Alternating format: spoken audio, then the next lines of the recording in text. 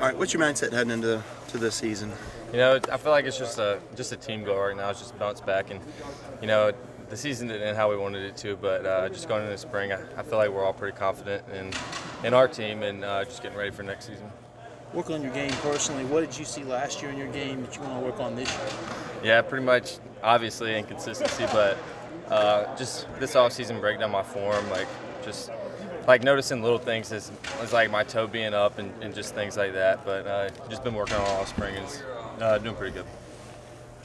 What do you think? Was it a mind thing with the right hash?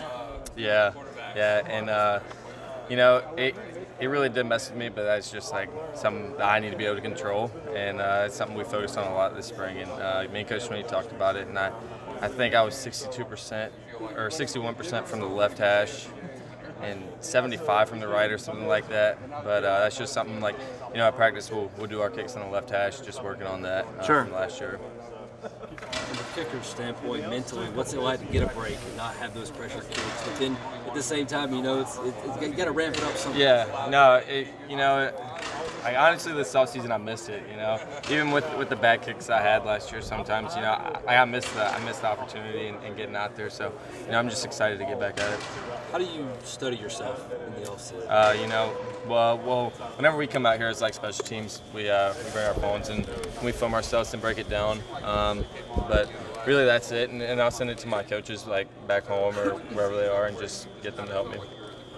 Who's backing you up right now? Jonathan White's. Do you feel like the old guy now? I mean, it feels like you really just got here, but now you are the old guy. Yeah, it's crazy. Especially after Pat Phibbs left, I was like, this is crazy. And it really just did hit me that, like, I'm going into my third season and I got 2 left. So, you know, just it's all about enjoying it now.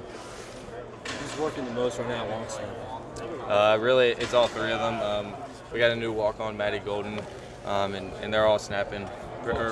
Every day we do 6 kicks until they each get 2. Is that a big deal for you to trust that guy? Yeah. And you build that? Yeah, it is, but I really trust them a lot. I thought it'd be a little bit different with Pat leaving, but it's been great. I really like them all. You've been a guy you've played in playoffs. You've played in big games. Is that beginning to feel this is all normal for you now and will help you settle?